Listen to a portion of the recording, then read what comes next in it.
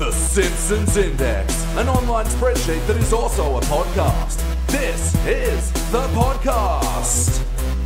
Coming to you out of SideQuest Studios, this is The Simpsons Index, episode 252. Hello out there, I'm your host, Elliot Jay O'Neill. Joined as always, except when he's not, is BT Calloway. Ahoy. Ahoy. And joining us for the first time is ZeitPolterGeist, aka Beck. Hello, everybody. So good to be here. Thank you for joining us for the Simpsons Index. And of course, this is a podcast that reviews Simpsons, old and new, mostly new these days. And we bring on a wonderful guest each and every time to help us do so. So yes, bring Beck into the fold today. Thank you for joining us. And yeah, listeners of the last year at least will know I've been spruiking the dreaded GM Twitch channel where I've been streaming with Beck doing our Call of Cthulhu campaign. And that's been a lot of fun. Yeah. Yes. So much fun. Very spooky times. Yeah.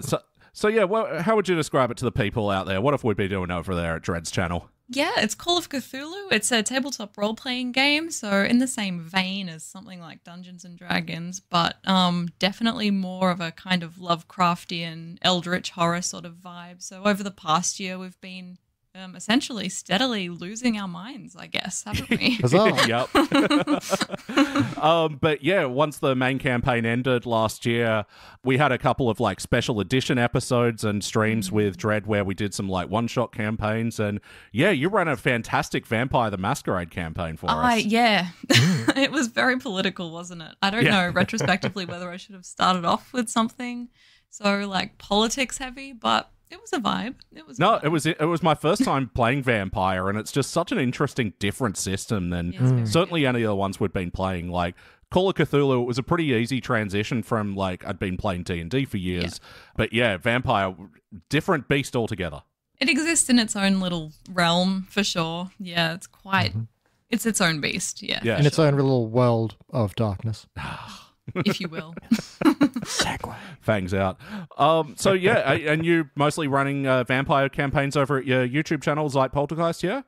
Yes, I've got a new one coming out that I've been talking about for ages. I just haven't got around to editing it because I've been so busy. But there's one coming out that we've been working on set in Australia, which is fairly underrepresented in the world of vampire. Most of the games that you see around are either set in America or Europe, but I thought I'd bring a bit of, Aussie-ness to the system because all of the games, or at least most of them, are, set in the real world in some capacity, just a sort of dark supernatural version of the real world. So, yeah, hopefully within the next couple of weeks there'll be some movement in that regard. But yeah, we've been working on it for a bit. It's been a lot of fun.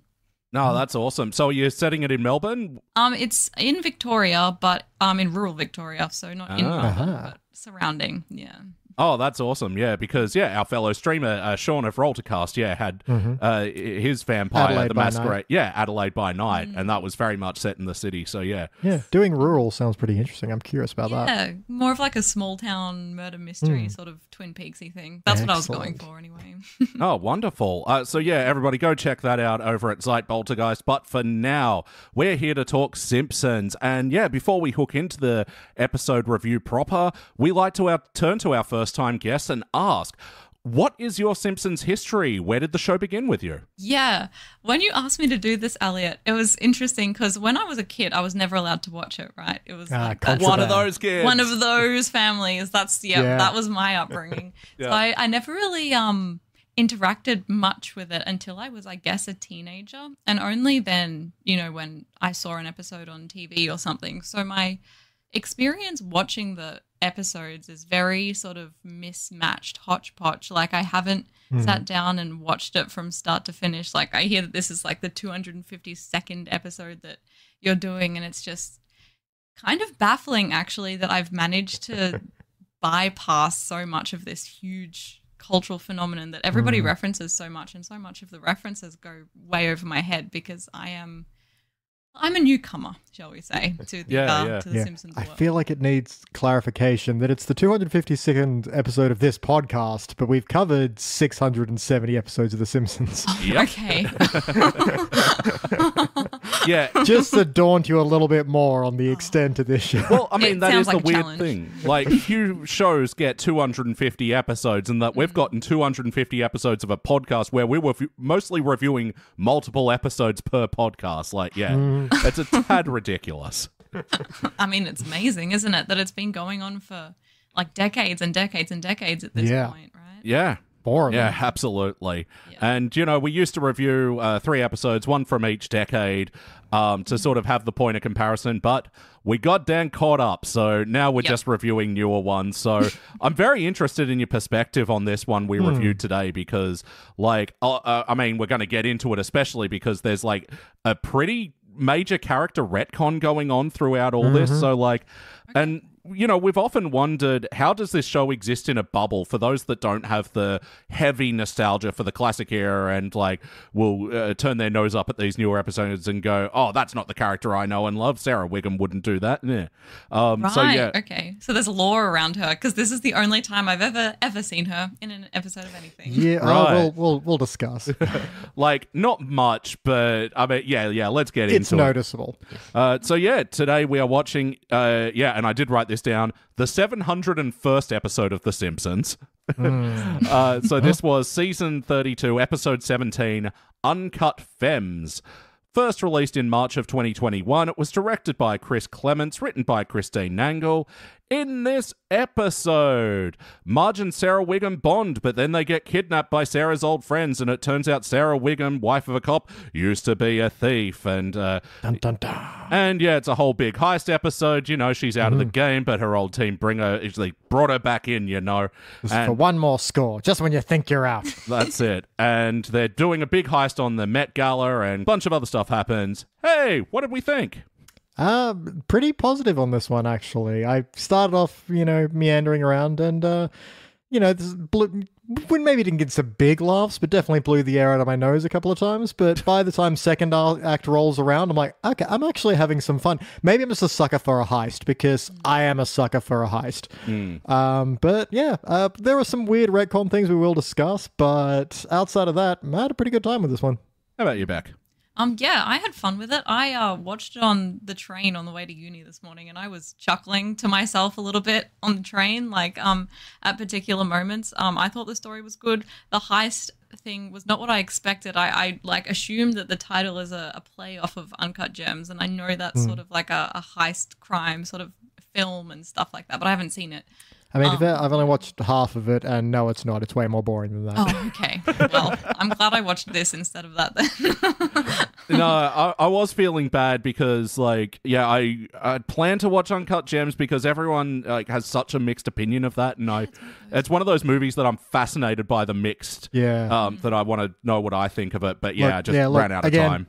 I haven't finished it, to be fair, but also I feel like my review gets summed up by this tweet that was going around that just said, quite frankly, if I was him, I wouldn't have done any of that. Yeah, I'm going to watch a guy I don't like make decisions I don't think are a good idea, and I'm supposed to want him to not die? Sure. I don't get it. It's hard to get behind the main character. I have heard a few people say that. I mean, I just have a hard time getting behind anything Adam Sandler, you know. We all do, but every now and then. Yeah, I was burnt in the past, but you know what? A lot of people say the same thing about The Simpsons. They love the early years and whatever. But yeah, let's get into the questionnaire then. We'll start with you, Beck. For better or worse, what is just a moment from this episode that stands out to you? For better or worse?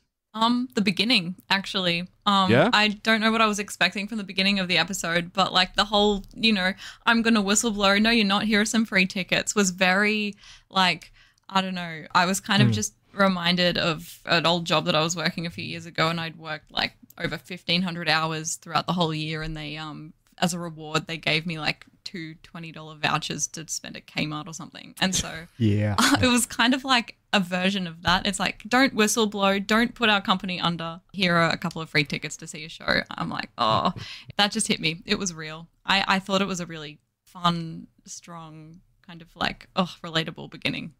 Yeah, well, I mean, it's nice that Carl's very excited over it, but yeah, he really should have pushed the point a bit more. Yeah, I do like his point of, I've seen my fair share of workplace atrocities before, and Smith is just like, here's an NDA. Yeah. Here's one I prepared earlier. Yeah. And yeah, the whole response is, well, I never thought I'd say this, but what can you give me, you know? Yep. Yeah, no, that was pretty good. That said, there's something weird about it being tickets to Bob Seger. I don't know. Did that hit you as strange, Elliot? Again, we've been told many times when we're critical of the newer seasons that, look, you just don't get it. It's a different humor for a different generation. Kids don't know who the fuck Bob Seger is. I barely know who the fuck Bob Seger is. I had to look him up. Well, there goes the next question. What are your favorite top 5 Bob Seger songs? It's Night Moves and then Turn the Stereo Off. I'll Turn the Pages, okay. Metallica did it better. Oh, yeah. There. Even their Night Moves, I think Tina Fey did it better. Night cheese. Yeah. Working on my night cheese. Yeah, so the one thing that stood out to me from that was that the character model that they used for Bob Seger looked a lot like the Simpsons model for Matt Groening, the creator. A little bit. But I mean, they do kind of look similar. Yeah. I mean, old white guy with a goatee, you know. It's... Yeah. There's only so but many. like a salt and pepper goatee as well. So Yeah. But I mean, as like not current as the reference was, it would make sense for, you know, people of Homer and Wiggum's age, I guess. Yeah. Yeah, To that's get excited about that. Sort of Gen X. Well, even then, I think Bob Seger's a little older, but Yeah, he's like 70. I mean, we're at the stage now where Homer's technically a millennial, which feels weird. No. never think about time in The Simpsons. It will hurt your head too much. No, I prefer this version where, that's boomer music. He can, That tracks, yeah. Yeah, that's kind of why I let it slide, but I was still like, really? Bob? Okay, we're getting excited about Bob Seger. All right. Well, look, sure. and yeah, playing himself in this episode, Bob Seger. Yeah. I didn't actually mind his little, like, conversation with Homer and Wiggum as well, where, he was really disappointed in them. I just love this idea of subverting rock stars into just really boring, like ultra morale people. Person. Yeah, like The Who, and they're like, oh no, we didn't trash the hotel room. We made a sacred bond with the hotel staff. Sacred bond. Yeah, or like Alice Cooper in Wayne's World, you know, just talking about... Milwaukee, the good land. Yeah, I just love this subversion of rock stars like that. But yeah, also to sort of drive the emotion of the story where, Homer and Wiggum realize they're being jerks. Yeah, I liked their redemption arc, actually. Yeah, and the fact that it followed through as well is very good. And... Yeah. Yeah, a lot of what we're going to be saying back today is like, this is surprisingly competent for this era of The Simpsons. They're getting basic storytelling right. What the fuck is happening? Yeah, There's actually an arc. Yeah. Coherency, my God. How about you, BT? What stands out to you from this episode, for better or worse? I mean, that, for starters. Coherency. The other one, I'm going to throw a little standout moment to this, is the fact they made a gender fluid joke that wasn't cringe and terrible. Maybe you had a different opinion, but they're like watching the Gen Gala or whatever, and they're like, look at that gender fluidity. Yeah, I wouldn't mind asking them for their pronouns. And I'm like, that seems like a fairly respectable way to pull a gender fluid joke. I mean, I feel like previous Simpsons, it would have been, oh yeah, mama. It's like, that's a guy, right? Feels like that would have been 10 years ago, whereas this feels a lot safer. Well, not safe is not the word I want, but more respectful while still being a joke. They're ogling in a woke way. Yeah. Yeah. That. They're looking disrespectfully, respectfully. Wokefully ogling, woggling, if you will.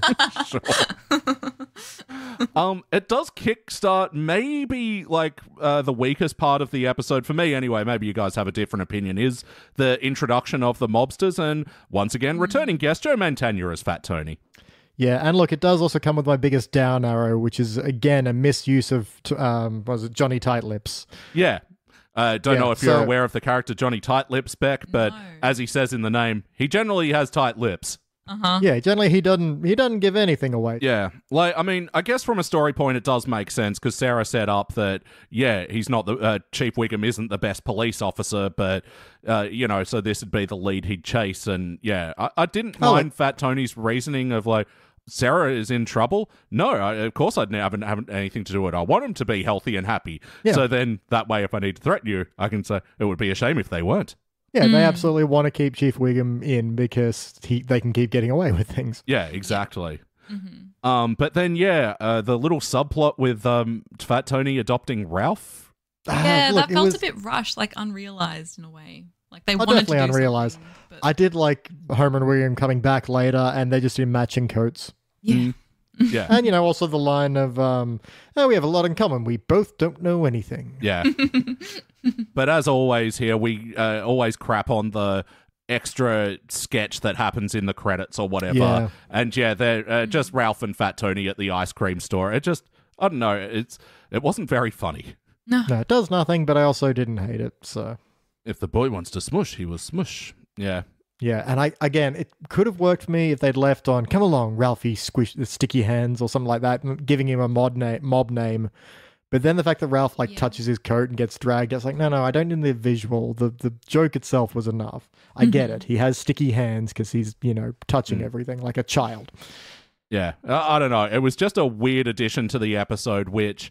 I don't know, for so many things that felt purposeful, it's just, this lacked purpose, and then, didn't have enough good follow-up jokes to, I don't know, make me feel like it's enough to say Wiggum would instantly suspect the mob and then find out that, no, they love you. They don't want you to, they want you to stay right there. You and your family are safe by them because, otherwise you might get someone competent. It just did kind of need to move on, I guess. Yeah. And what stands out to me, look, I gotta say, it's gonna be the cast of this one because this is stacked with guest stars. Oh, really? So playing Bet and Erin, which were Sarah Wiggum's old heist partner friends. First of all is Natasha Rothwell. You might know her from The White Lotus, and she was the sassy older sister in Sonic the Hedgehog.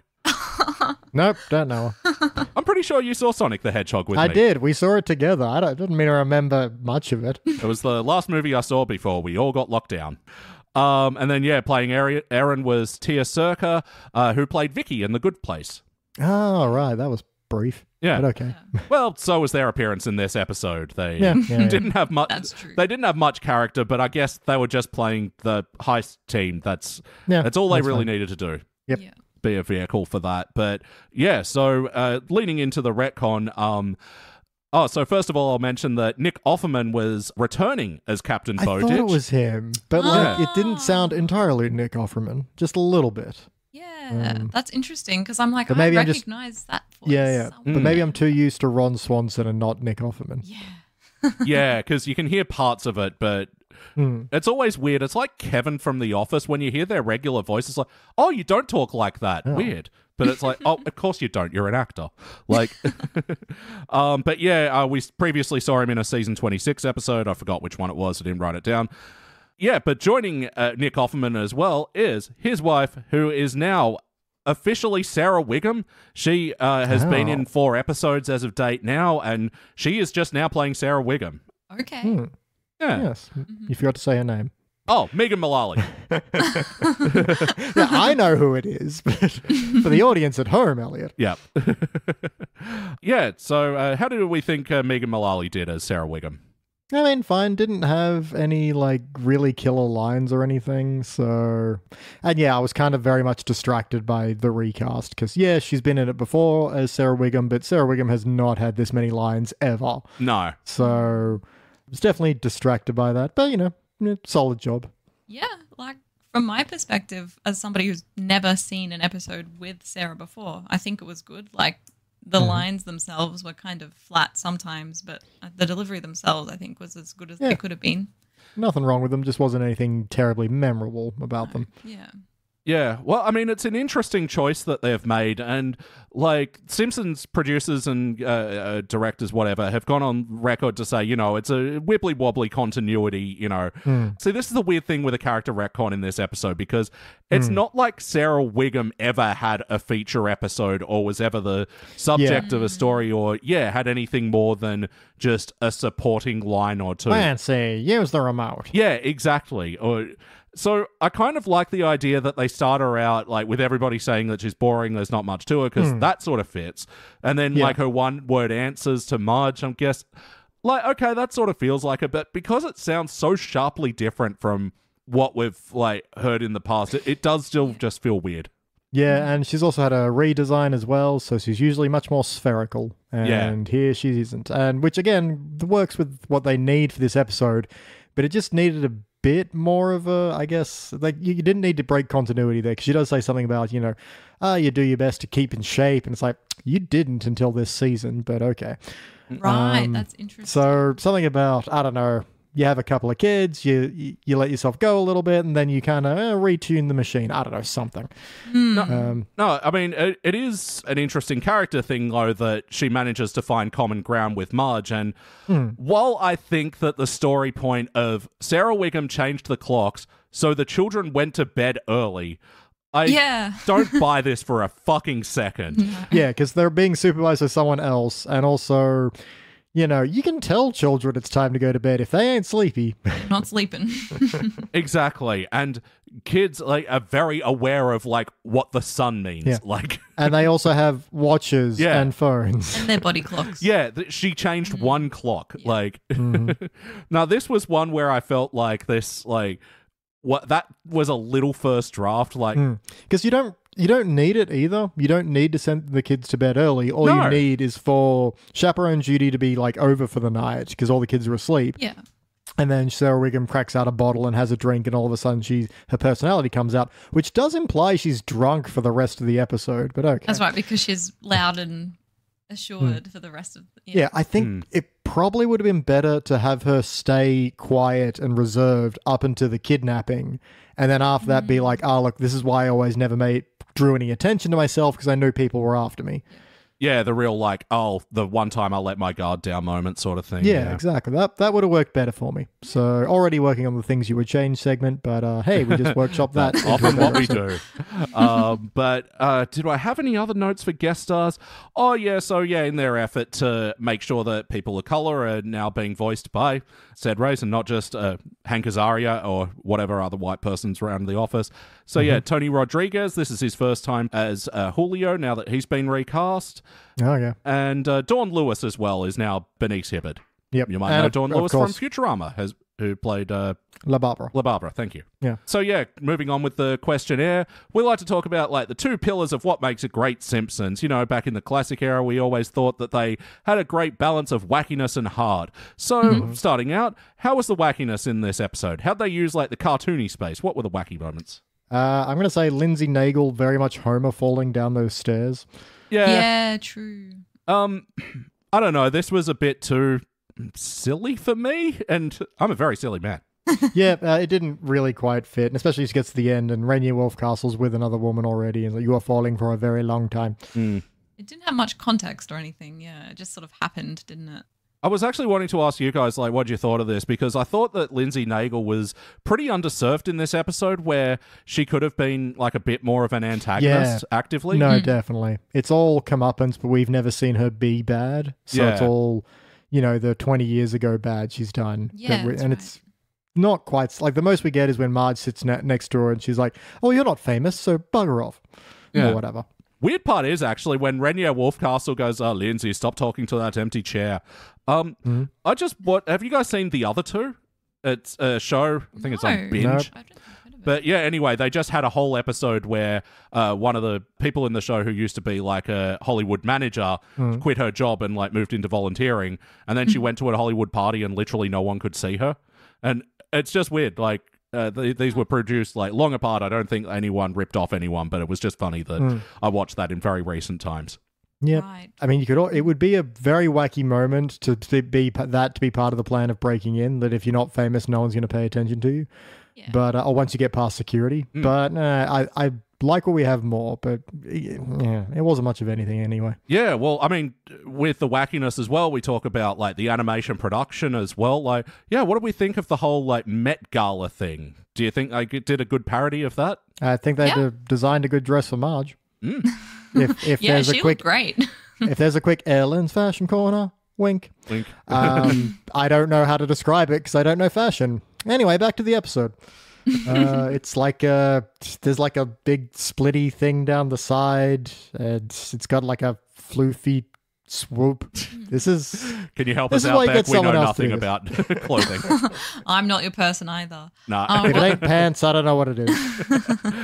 It's a dress. She looked great. You don't get around people to watch the Met Gala every year, is it on? I don't know. Yeah, every year. So. Yeah. But like on the look of the Met Gala thing, I was just going to say that I think that like they did a good job of sort of filling it out with background sort of people and movement and things in an animation sense in the background. I thought it looked like good. Yeah, and I definitely did pop for Kent Brockman's lines of this theme is the audacity, as opposed to last year's themes, which was the nerve. Yeah. So funny. Yeah, it didn't really hang on it too much, but yeah, I appreciated those sort of sly little comments about the whole Met and the Gala and you know, we're here at the Museum of Generational Wealth or something like that. Yeah, something like that. I think Met Gala tickets cost like 30 grand or something, don't they? Yeah, and you have to be like invited and shit. And... So yeah, for an episode as well that actually wasn't too wacky animation-wise, but like we get into a bit of stylistic production as well with the whole heist angle as well, don't we? And all the like chyrons just swishing underneath. Yeah.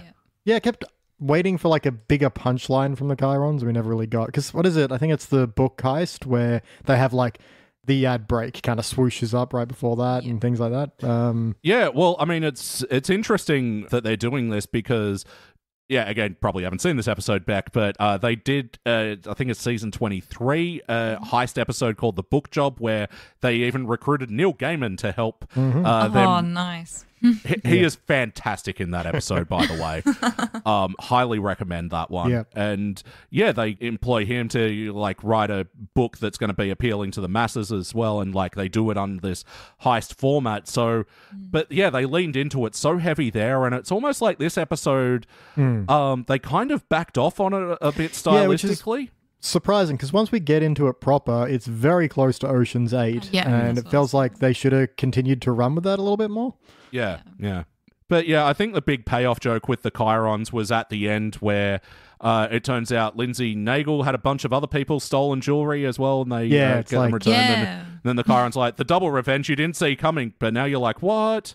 Yeah, but fine. Yeah, I agree. All right, how about on the other side? How was the heart? How was the emotional core of the episode? Look, we learn what we've all known for many years is that just women love World War II. Yeah. That's why they're always giving out like DVDs and books to their husbands. It's why they love going to see battleships. The unspoken romance between women in the Second World War is finally represented in modern media, and I, for one, am thrilled. I've been waiting all my life for this. It was a good turn. That it was fine enough as a one-off joke, but then I love that when Police Chief Wiggum and Homer do come up to the battleship and Captain Bowditch, like that's his immediately first thought is to reference that. It was all right. That was pretty good. As like a solo line, it wouldn't have been any good, but as a throwback, it worked really well. So I like that. But yeah, like the new friendship between Sarah and Marge. How do we like how that rolled out? This is kind of my big sticking point I have on this one as well, is it kind of just stops. And it feels like it needs a bit more of a cap, especially between Sarah and Marge, because that's really the main focus of the episode. And after the heist is done, it's just credits. It's over. It's like, that you kind of need a moment with them, you know. Would have been a better end credit scene, maybe. Yeah, even then. Or being like, you know, well, Marge, I'm going to have to lay low for a while now, but it's been nice getting to know you as a friend and heist partner. And something, I don't know. Or gives her the flask or something. Or even exactly. Marge being like, this was fun, but that's all the adrenaline I'll need for the next 10 years. So I'll see you around in a very normal capacity. I don't know, something. Yeah. I mean, I did like them originally bonding where, Sarah's bitching about Chief Wiggum, and it's just like, you don't know what it's like to have a husband work a dangerous job he's not good at. Well, like, actually. It's a good dialogue, that part. There was definitely some Marge limes I popped for. Like one was, you know, Sarah offers her the bottle. She's like, "Oh, I've never done a swig." I'm like, okay, that's pretty good. And even when she's trying to get to know Sarah, and she's like, "Hey, ever been on a battleship before?" Probably. What's your favorite way to start a conversation? Honestly, that might almost be a good conversation starter. I'm going to try that in the wild one day. Just when you're awkward and out of things to say when you're trying to make small not even talk. out, like first pitch. So, what's your favorite way to start a conversation? We should have started this podcast that way. Damn it. Damn, what's your favorite way to start a podcast? Well, by plugging all the other stuff that we do. And that's the way I like to end by it guiding people to other podcasts? What are you, crazy? But yeah, look, it's not going for a big heart sort of thing though. Like it's nice, like, that Marge gets a little bit more of a focus. I mean, even still these days, it's like, she's I'm still very underserved. glad this was a Marge-focused episode that didn't turn into the Homer show, because that happens so often, and this was very good that it stuck with Marge. And I do have another little note of heart, which is I like the two other heist members, they got matching duck tattoos in prison. Oh, that was adorable. Again, funny, because on AEW recently, there's a story of two female wrestlers who's like, one of them's got a little loopy, and the other one's like, remember who you were, we got these matching tattoos, and they were of ducks. Yay. Ducks. Just, they're good. Yeah. Looking forward to Timeless Tony Storm versus Deonna Purrazzo at Revolution. Check out my review on Good Day EW coming in March. Anyway, plugging all I didn't know what any of those words meant. I'm hoping someone out there will understand it. Otherwise, links in the show notes. But ultimately, did this feel like an episode of The Simpsons? Now, I'm going to turn to you first, Beck. Like, from what you've seen and this, do you think this is sort of kind of consistent with what you've seen before? Like, what do you reckon? I think, like, more or less, yes, internally and stuff like that on a broad level, I guess. But based on some of the things we were talking about before, and I found this when I was watching it as well, that there were a few more sort of disjointed kind of plot points, like the whole Ralph thing, and everything like that, that made it feel less cohesive than the old episodes I remember. But tonally, animation-wise, and the sort of like, you know, sort of ham-fisted digs at certain social, you know, constructs and things like that felt very Simpsons to me. Like, I definitely felt like I was watching a Simpsons episode. Yeah.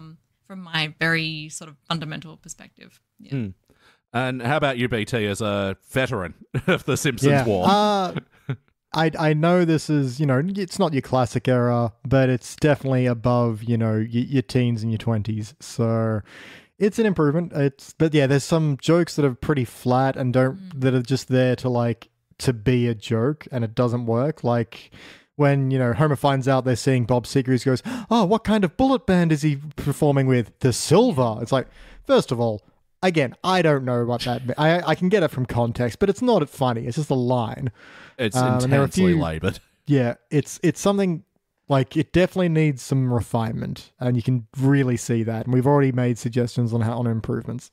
Yeah, look, for the most part, I would say I totally back you guys' points, and just would add that it's just lacking the humor for me. It's you mentioned the few dud jokes, and I don't know, maybe if it's just because I don't pay attention to the Met Gala or whatever, or maybe this is something that really rings true for people. But the actual scenes of the party at the Simpsons house with like Smithers and Helen Lovejoy and Patty and Selma and Julio and all that, I don't think any of what they said was very funny. It was just like snarky comments, and like, I don't know. I feel like there's a bit more first draft snark. Yeah. Like, come on. And it was the same thing over and over again, too. That guy looks like garbage, and BTS looked like 7 garbage. It's like, wow, you stay up late for that one?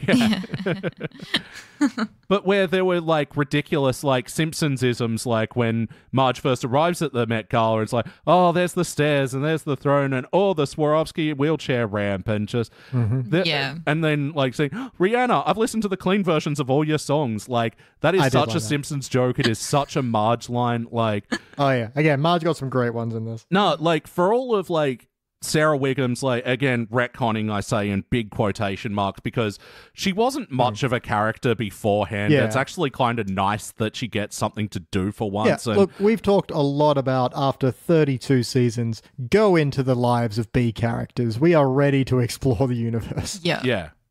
And it's one that, like, not a lot of other characters, you can say that for The Simpsons, where there's things being established. And, like, for as much as they're retconning Sarah here, it's a nothing character, but like Marge for me is the one that's truly on point in this one. Yeah, because we know she does love a little bit of gossip and does like a little bit of cattiness every now and then. And I also really liked her line at the beginning of, you know, they're talking about she's going to watch the gala, and she's like, I'm working up the courage to use the B word on a man. Like, okay, that's good. Bless you, Marge. You will one day. But yes or no, would you watch this episode again? You know what? Yeah, I reckon so. It's entertaining enough, which sounds like a scathing indictment, but still, I had a good time, and I'm surprised as well. How about you, Beck? Yeah, it was fun. I think there was enough little dialogue quips in there that I'd pick up extra stuff on a second watch and everything like that. So, yeah, I'd watch it again. It was a bit of fun. Yeah, I would want to watch it again with someone who's more familiar with the Met Gala and like, was that joke funny? You know? Yeah, or like, are there any details we missed or, things like that? Because hopefully there are some background references that we just didn't get. Yeah. But yeah, episodes that we might want to watch again. We like to think about what playlist would put them in. Are there any other Simpsons episodes that remind you of this one? Well, the book job we've already said. Yeah. What else has got a heist? I don't know. How about the one with Krusty's daughter and they have to steal the violin back? Yeah, sure. Yeah. No, I mean, I guess anything with the mob, but not really. So that's the thing. You can't even build a Sarah Wiggum playlist because, like I said, she hasn't had any feature episodes. She's had featured jokes, Yeah. Like, one of the jokes was that she was in the old days was that no one knew her name. So when Police Chief Wiggum goes, Sarah, get me the mayor or whatever, we didn't know it was her until she picks up the phone and gets the mayor for it. Anyway. Yeah. Thank you, Sarah. But what would you like to change? We like to think about how we'd improve the episode. BT, tell me, how would you like to change this one? Just tighten up them dogs. There's a lot of things that just don't need to be there that would really streamline your story. We can probably get into this a lot faster as well because I want to free up some time for a proper ending and a final scene between Marge and Sarah. And just a bit more of a conclusion. Like maybe there's a double cross to the double cross to the double cross. I don't know what, but it just kind of stopped. And that's a shame because I was quite enjoying this. I'm sitting there watching and thinking, please stick the landing. And I don't think they flubbed the landing, but I would also not say they stuck it.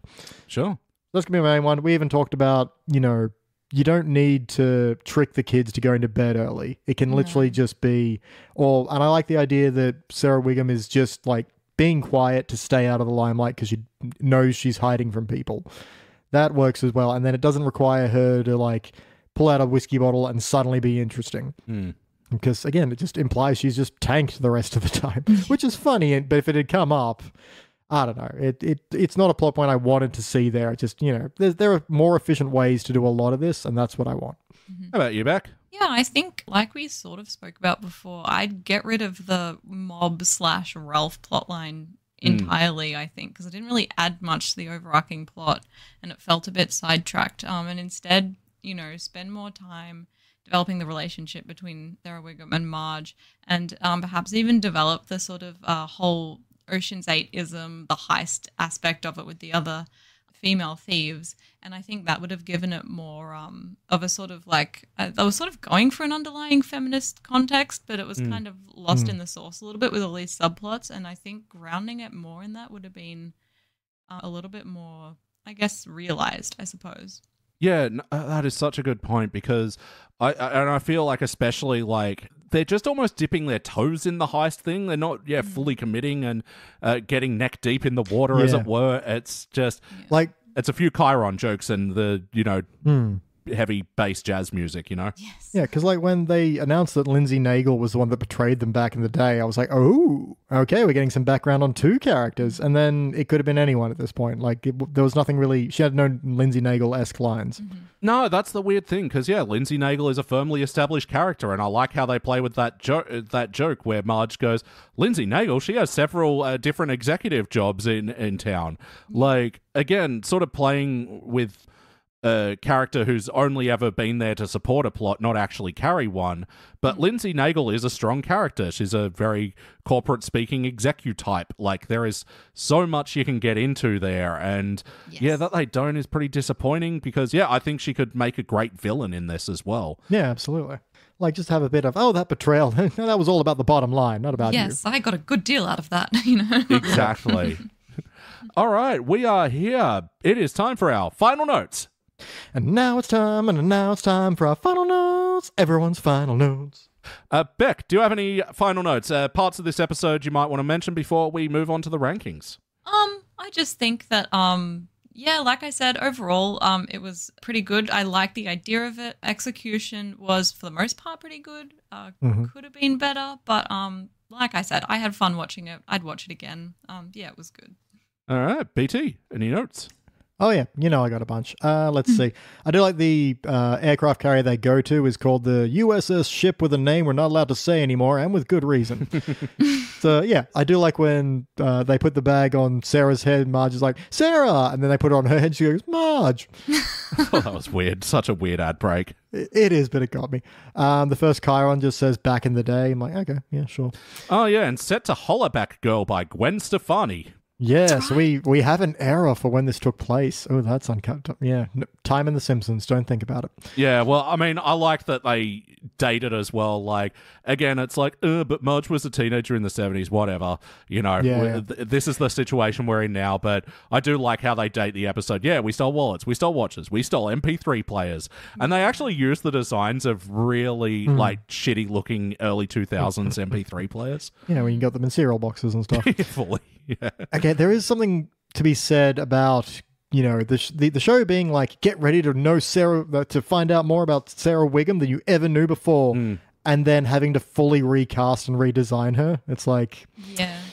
I know what you're doing, but it's there's something about that hits a little strange. Be like, yeah, you're going to discover her unknown past as we completely change her.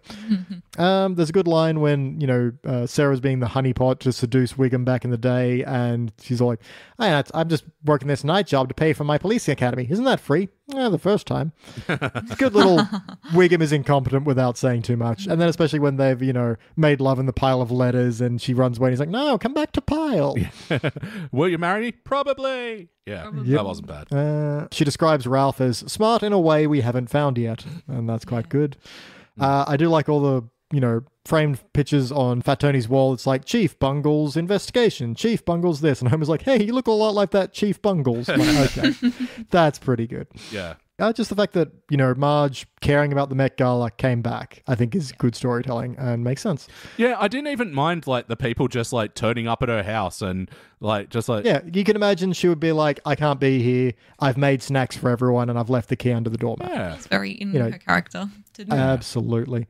My last note is the Met Gala has very fashionable security guards. They got, like, a tartan something going on. I'm not too sure what it is. Like So, Scotsman. again, didn't call attention to it either. It was just there.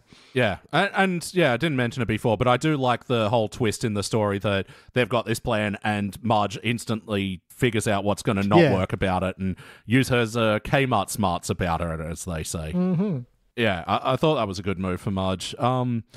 The whole thing about the battleship sleepover thing, I think this was another, like, unnecessary part of the episode. It didn't need to be that detailed. It's just something you chaperone the kids for. There was no good jokes about, like, them being made to scrub and clean the rust on it. Like, I don't know. Yeah, wasn't really much in that. And even, like, seeing Bart and Lisa in little sailor outfits dancing around about how excited they are, like...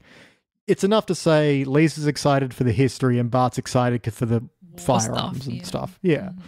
But or you can even flip that because, you know, women in World War II. Am I right, fellas? apparently.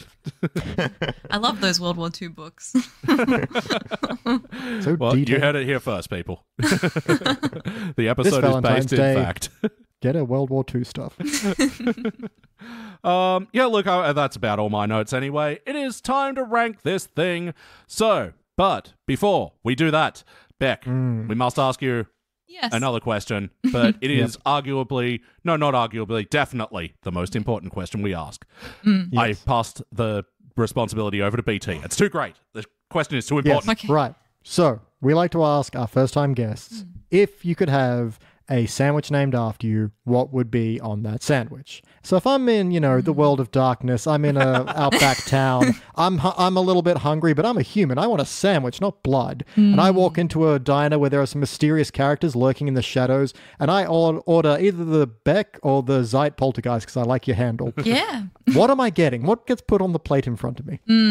You are getting a freshly made beef patty. She knows. I like that. Yeah? Done on the grill just behind the counter. 3 cheeses, you know, cheeseburger style, but with a rasher of bacon.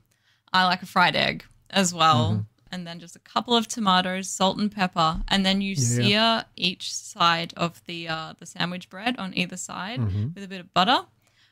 So it has that burnt butter taste to it. That's my sandwich. Oh, damn, the lady knows what she likes. Okay, now, is it separate kinds of cheese or all the same one? Nah, you got to have mozzarella tasty and maybe like a parmesan or a Colby or See, I had a feeling you knew, and this is why I needed detail. yeah. No, there's so many times where people are like caught off guard or deer in headlights, and like, no, you came This was in chambered. and I even gave some vamp to give you some think time. You did not need it. you even gave some vamp-related vamp. Yeah. There's always thoughts of food swimming around in my head, I promise. No, especially me. I haven't had dinner yet, so yeah. After this, Yeah, that sounds hell good. You got me craving burgers now. But Let's get some Zeits. Yes. but until then, yes, it is now time to rank this thing. So on the Simpsons Index, we rank using a 6-point scale that starts down the bottom at failure. Maybe if the episode was just meh, you give it a participant. But for positive rankings, you got okay bronze, good silver, excellent gold, and for the best of the very best, you give cubic zirconia. I'm going to go first. Let me show you how it's done. Look, I'm close to a silver, but it's the humor that's getting me in this one, is that I only have jokes that I've written down here is like, yeah, that's funny in theory, but I didn't laugh. I got to be honest. And a few of the minor story problems, but it's still an okay time. So that's why I landed on bronze with this one. BT, take it away. Yeah, I realized about the halfway mark. I'm like, okay, I'm at a bronze. If they can tie this story together at the end, if they can stick the landing, I might be up on a silver. And I left on left watching it on a bronze. I'm like, okay, but the discussion, maybe that will bring me up. And no, it just cemented my opinion that it's really competent, and it's got some, I actually did have a couple of laugh out loud moments, but ultimately there's just a few too many plot threads that don't need to be there and are left hanging, and the fact we don't get a proper conclusion for Marge really feels like it's lacking. So it just needs 2 more passes through of the script, and I think it would be brilliant. But yeah, as it is, I'm on a bronze.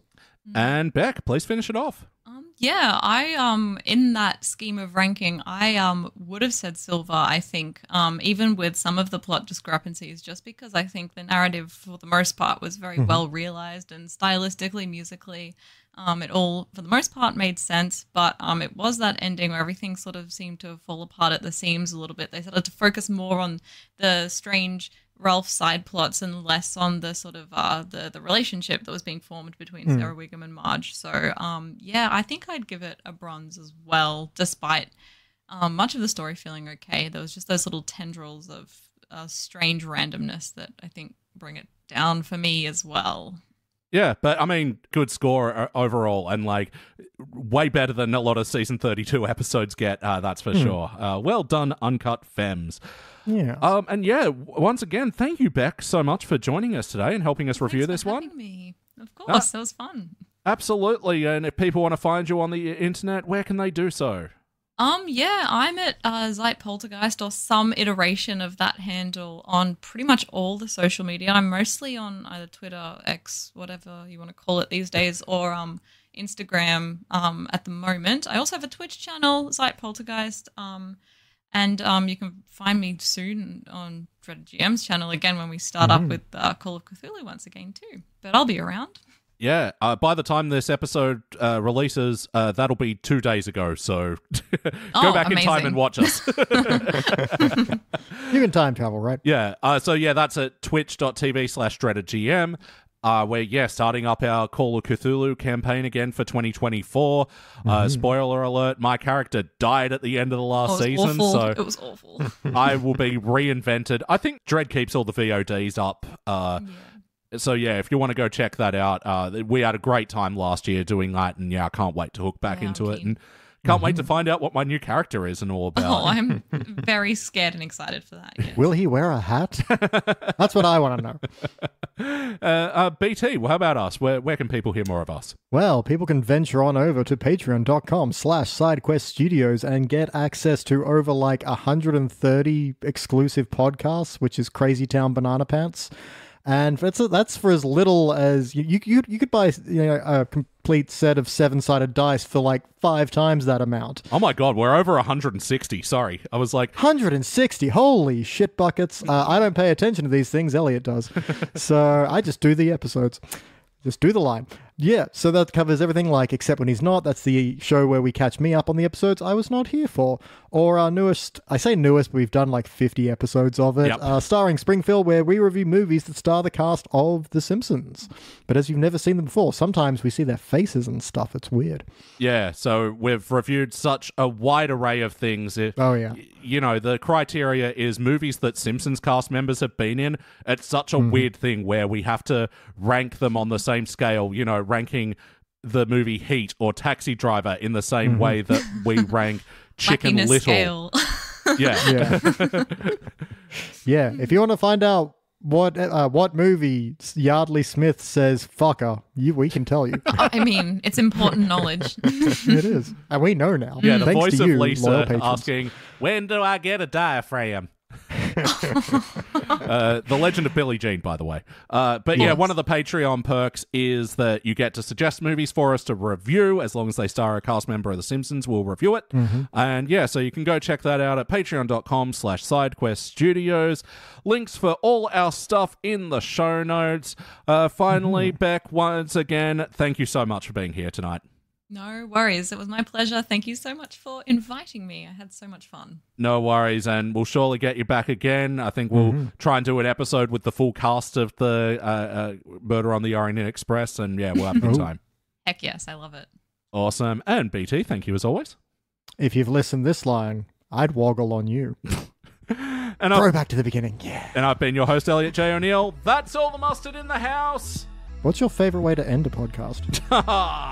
Thank you for listening to the Simpsons Index podcast, which is also an online spreadsheet available at thesimpsonsindex.com.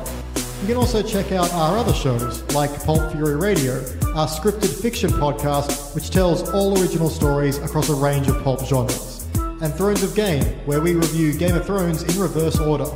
Links to those podcasts and more will be available in the show notes.